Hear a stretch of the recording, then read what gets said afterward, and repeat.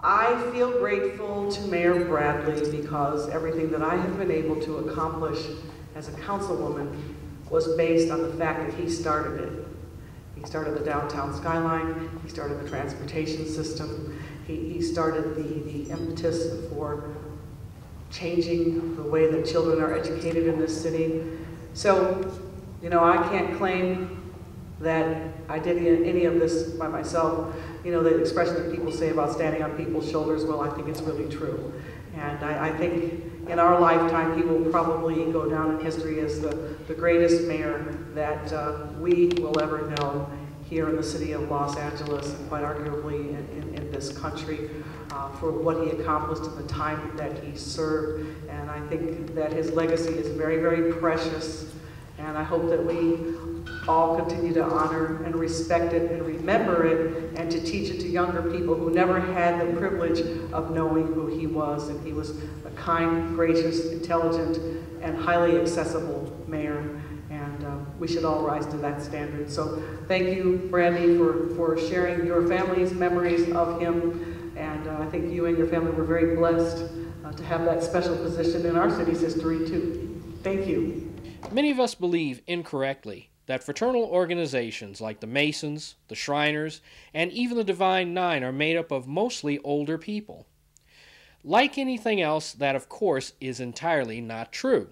Let's head outside and talk to one of the younger members and get his perspective on being a part of these types of organizations and the impact they can have on a young person's life.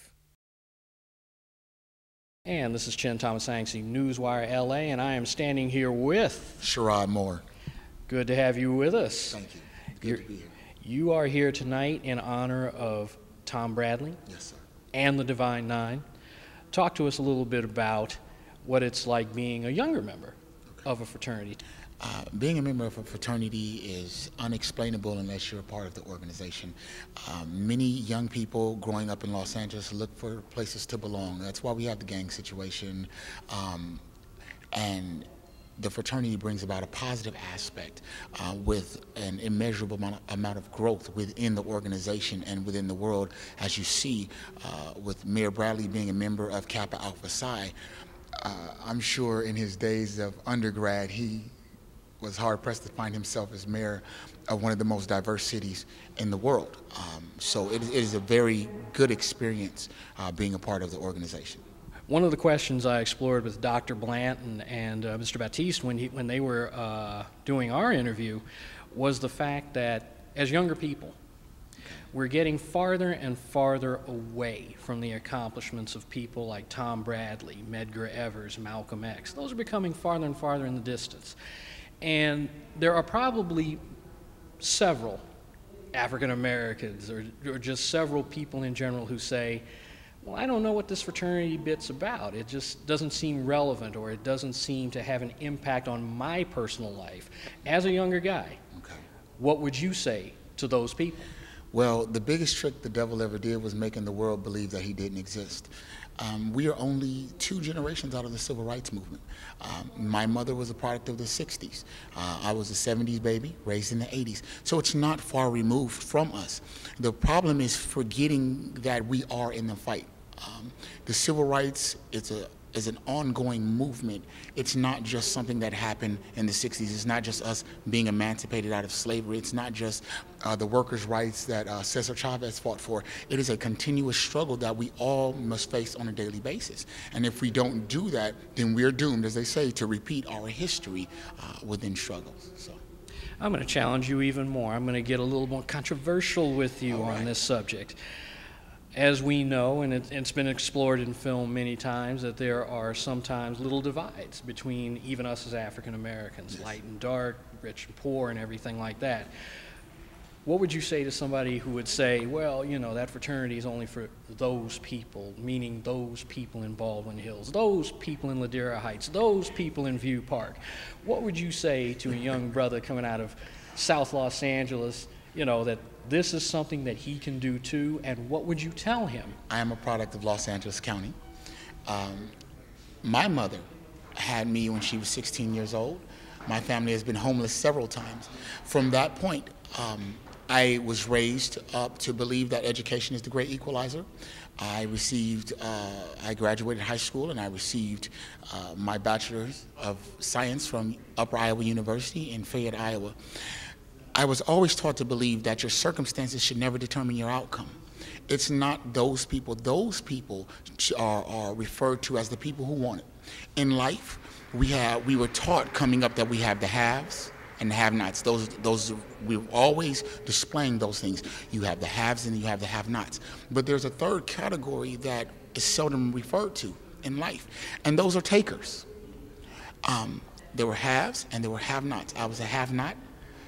My mother taught me that through education, I can take my success into my own hands, and I've done that. And for young people out there that think that the struggle is not for them, they think that success is not for them, then they need to become takers and understand that it is. Success is for those who choose to take it. What do you do when you're not standing in front of a television camera? I'm standing in front of a television camera. I'm a motivational speaker. I'm actually one of the spokesmen for the Freedom Writers Foundation in Long Beach. In addition to that, I am a teacher at Long Beach Unified School District, as well as a coach at Long Beach Poly High School, as well as a proud member of Alpha Phi Alpha Fraternity Incorporated. Wow. And a dad. That's okay. the biggest job of all. That is the biggest one. And tell us what it means to you to be here tonight, here on the 26th floor of Los Angeles City Hall. It means that I can tell my daughter that she's part of a great legacy and that anything is attainable as long as she works at it. There's no such thing as a glass ceiling if you're willing to do the work. That's what it means to me. And Mayor Bradley was a man that did the work. He went out, he spoke to the people, he respected the people, and the people respected and honored him. And because of that, his legacy still lives today. And on that note, thank you for joining us. Thanks a lot, sir. I appreciate it. And before we leave tonight, we want to show you some of the breathtaking views we saw from the 26th floor of Los Angeles City Hall.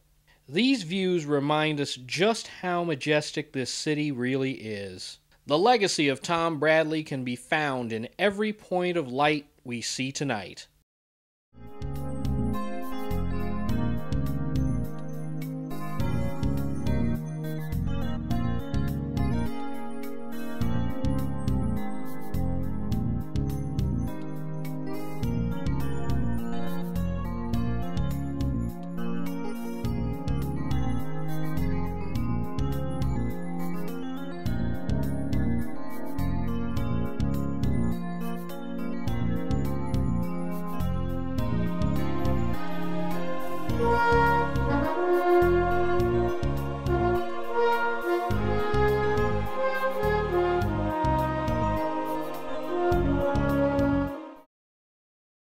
It's been a fantastic night here at City Hall. On a personal note, I am not a member of any fraternal organizations, but I have to say that I've learned a lot about it in just this short period of time. You'll note that the membership of these organizations is far-reaching and covers government, business, and so much more. Historically, the Divine Nine also serves as just one peg in the legacy of the African American community and its history. Until next week, we want to remind you that to follow everything NEWSWIRE LA, look us up on Facebook and Twitter at NEWSWIRE LA. I'm your host, Chin Thomasanksy, saying good night, and we'll see you back here next week.